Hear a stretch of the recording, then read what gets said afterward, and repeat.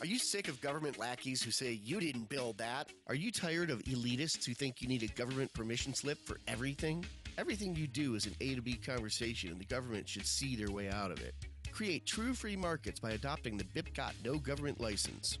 The BIPCOT No Gov license allows use or modification of any product, service, or software except by governments or government agents. Go to bipcot.org. That's Bravo, India, Papa, Charlie, Oscar, Tango.org.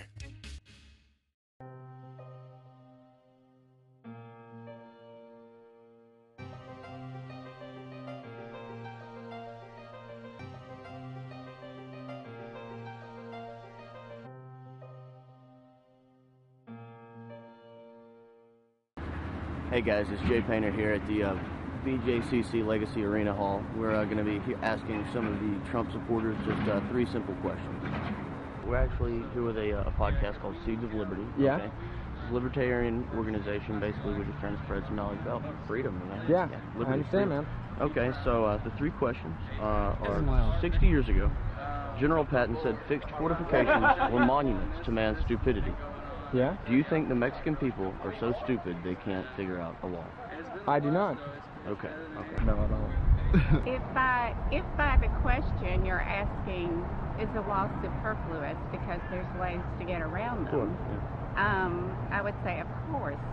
Right. But that doesn't mean we shouldn't do whatever we can for border security. Sure, okay. That's perfectly reasonable. We should have all the arrows in our quiver. It would make it a lot more difficult for them. Right. And yeah. it depends on if there's an effective wall in place, Right. and enough people and resources were put in place to man and guard that wall. It would be, at the very least, we wouldn't have an open wall. Yeah, I think we stupid. We don't allow them to come in the right way. Other than the Mexican people? Right. Do you think that the Mexican people can outsmart you? I think they can get through border control somewhat well. I think it's going to take a lot of stepping up the border security Right. in order to keep them away. And I think that's one of the main issues. I'll go ahead and say that now. Okay, so building a wall is not the answer. I don't think that would be a direct answer to it. Like, I can see where he's coming from with this. Sure. I'm not quite sure. But it's just a question. Exactly. Yeah. Yeah. So no, you don't think the wall of Mexican or not as I don't think it'll be as effective for how much it's going to cost. Wow, no. I'm wearing a Trump shirt, but the idea of a giant wall is ridiculous. Okay. I mean, it's just, Because it's of- not practical. No. No, I don't think they're so stupid. Is it a yes or no question? Could it be? I mean, I don't think they're so stupid they can't outsmart a wall. But I believe that Donald Trump's going to build that wall. Right, it'll cost a lot. He said $4 billion. I'm okay with that. Quite obviously, your question says what it's implying, which is that regardless of how many barriers you build, people are going to find a way to cross it, right? Look at the Berlin Wall. That's the corollary that I always draw. You know, did West Germany have to build? It wasn't West Germany that built a wall to keep the East Germans out. It was vice versa. Exactly. So basically, people are voting with their feet for the greatness of the American economy, Right. and as well they should. Prior to the World War I, there was an open border policy in this country, with the exception of the Chinese Exclusion Act, which permitted people to vote with their feet and contribute to the greatness of the American economy in this country in general. So that's a no. You don't think that? I think it's a terrible fucking idea. Question: would you personally volunteer for a foreigner deportation coalition to round up any illegals in your city and transport them to deportation sites? I don't think I would personally do that, You but wouldn't. I think that the authorities, the police and those who are in law enforcement, Right, but should, if that was the law of the land, then I think that's what they could do. They were criminals, yes. If they were just here illegally, I'm not for it. I'm not for just rounding up. If they have a criminal background, then yes, I'm for it. Okay. I personally wouldn't. Okay. I would be willing to maybe support that, depending on the exact details of that. Okay. But I might support something like that. Okay. I don't think I'd volunteer. Any other country would allow them to do that? I don't know. No, they would not. You wouldn't volunteer for that? No, probably not myself. Not personally, you would be willing to do it. I don't have to tell people where to live. So, I don't have the conscience to do that. Okay, I see. I kind of believe that in all groups there are killers and murderers and rapists. So if we're gonna kick out one group because they have rapists and murderers, I guess we kind of need to kick out everybody, don't we? Yeah, we have a lot of jail. Yeah. We have a lot of people in jail. Yeah, we have a lot of people in jail. You would. Cool. Would you like to elaborate? I'm a veteran. Okay. Where did you say? I fought it. Desert Storm. You would. Would I volunteer to Yeah. do that? Would you volunteer? Probably would. You would? Yeah. To deport illegals? You know you'd have to be armed, right?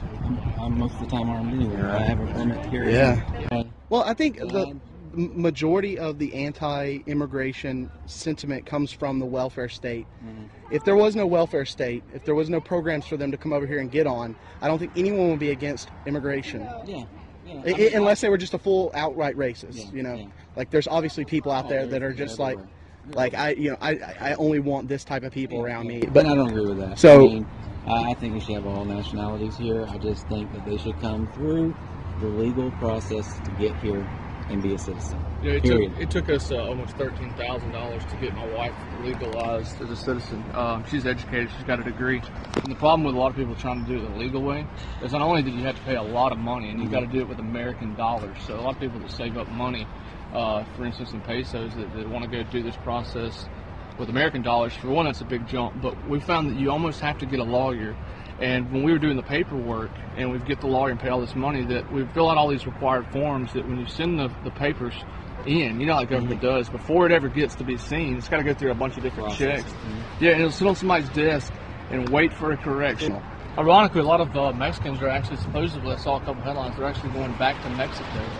Ironically, yeah. They're done with it. Yeah, the country's not exactly heading in the best direction right now. And, Sounds like the brown shirts. Yeah, it is. Yeah, that's what. Is that what he's like? Trump's for? Is that like what he's supporting? Yes. Well, he mentioned Ike, and Ike's plan about Operation Wetback and about the need and possibility. Brandon, get closer. Eisenhower supported Operation Wetback. Yeah, he was the one that initiated that. That question is pretty simple. If you take 100% of someone's money, right, and labor, and they call that slavery, at what percentage is that not slavery? It's a really good question. Right. At what percentage of taxes is it okay and it's not slavery? It's a really good question. I think that's something that will be answered soon. I'm not sure what number that would be. I mean, you can. I think 50% is arguable. I mean, I'm not sure. So if it's 50%, we say we can't do this. It's called slavery. I think 50% is pushing. You're working more for someone else than yourself. Plenty of people. I think 50% is when they're not stealing it. Yeah. Well. Yeah. So what percentage would that be? I don't know. What are you talking about? Taxes or something? Right. Yeah. Well, what percentage are you okay getting stolen? Well, I don't feel like it's stolen from me. I feel like it's my civic duty to pay my taxes. So, if it's 10%, if it's 15%, whatever. We live in such a great nation that. Whatever. Right. So what if it's like 100%? It's 100%. Yeah, it would be beaten. Absolutely. Slavery, right? That's the big debate of our time, isn't it? If taxes become... I mean, that's a philosophical question. I can't give you a snippet answer. The big challenge we have is what's the balance between providing a benchmark through which no one will fall, and between encouraging people to be less than they're capable of being. And that's the big fight we're having now. That's the challenge in the debate. And there are some people that think if there is a need, it's the responsibility of the government to fill that need. And but that thinking comes with a price. Exactly. Because I live in Prague, and when you see the post-communist countries dealing with the hangover of communism, what it creates is a citizenry who looks around, and if they see a problem, they say, someone else is going to fix it. Well, they say it's not my job, it's not my responsibility, or they may say, I don't see the problem. Exactly. They may be oblivious to the problem, or they may think I'm not empowered to solve the problem, or they may think it's not my job. One of those three. And I saw many examples of that. Okay. So that to me is what the left doesn't understand is through through compassion, they're killing people with compassion. Sure, and we sure. have to strike a balance. You should never steal anything from anyone. I'm not quite sure where your question is, but elaborate on your question. I mean, just think about sometimes when your money is taken from you, from, say, government or a politician. There are legitimate functions of government that we should all share in the cost. Exactly. Right? Sure.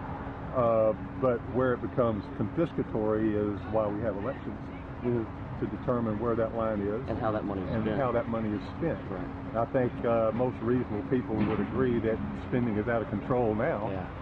And so, it's not sustainable. We have people who are very reckless in how they manage our overall corporate, our national debt is reflective of the mismanagement that's going on. Right. So, I really think that, that maybe some wiser people need to be in office. Right. You see, you understand the question, just to hear the question, though, what percentage is it okay to take someone's money? It's never okay to take someone's money without due process. Okay. If we're a democracy and we vote to have a certain level of taxation to support government functions, then of course that's not taking it. It is taking it, but everybody needs to have skin in the game to live in our society, right? Why is it free? Why should it be free? It should. But again, the argument, the discussion should be at what level. At what point? I don't think anybody. At what point are you okay with having paying their fair share because we live in the greatest country in the world? I agree. Yeah. But where it becomes confiscatory, then that's a problem. So hopefully that answered your question. Well, let me just say it like this and make a long story short. If we don't go back to what this country was founded on and allow every individual to come to him the right way, we ain't doing them but putting the country back in years of slavery. I completely agree. So I say, let's make America great again. Let's stick to the rules. Honestly, technically it would be 99%. Simply because it wouldn't be slavery, they would be paying you. It would be manual labor, and it would be an awful job, but 1% pay. 1% would be not slavery. Okay, man. I mean, technically I feel yeah. Slavery. There's one correct answer. Really? There you go. First correct answer today. When are you really not a slave if they're taking something from you if you don't have control over it? Like, honestly. Yeah. That's how I feel. Cool. That's perfect. That's perfect. How else can government be funded without taxation?